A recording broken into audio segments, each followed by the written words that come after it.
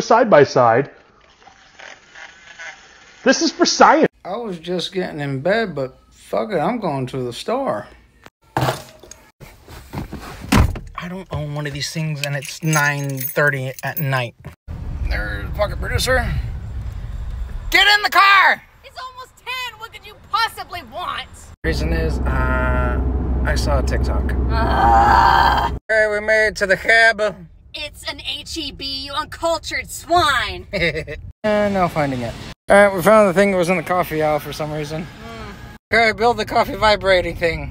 Idiot. We got the thing. We're gonna do the thing. We got our glasses, and we're gonna use Herradura double barrel. I'm going to be very upset if this made me ruin good tequila. Isn't that a good tequila? Shut up.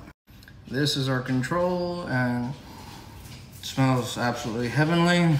This is the one we're going to obliterate. Oh no! I feel so bad for doing that to good tequila. Smell, great. Barrel, fantastic. Not as open. Shut the fuck up. That's the non-blended one. Okay. Why?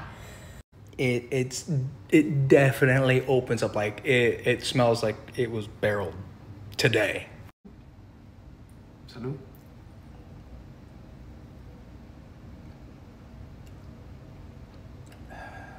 Just a wonderful delight. Low burn, great taste, not a big problem. Just smooth. You can taste the perfect blend there.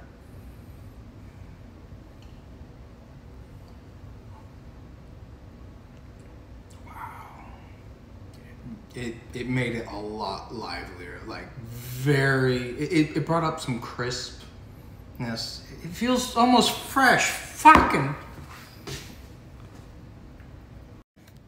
All right, I'm tired. You're about to make this a whole lot worse.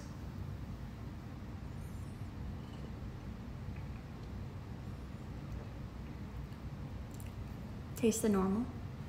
Yeah, namely, I blame myself for teaching you how to drink tequila. Mexican yoga. This one,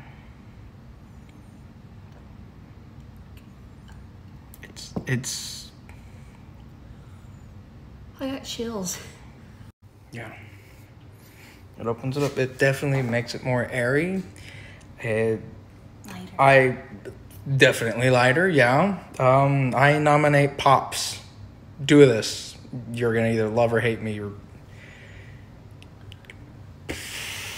And it works on wine, too. One of the most wisest investments I've ever done now. Holy crap. Product review, I don't use it for coffee, but fucking surprisingly, 10 out of 10.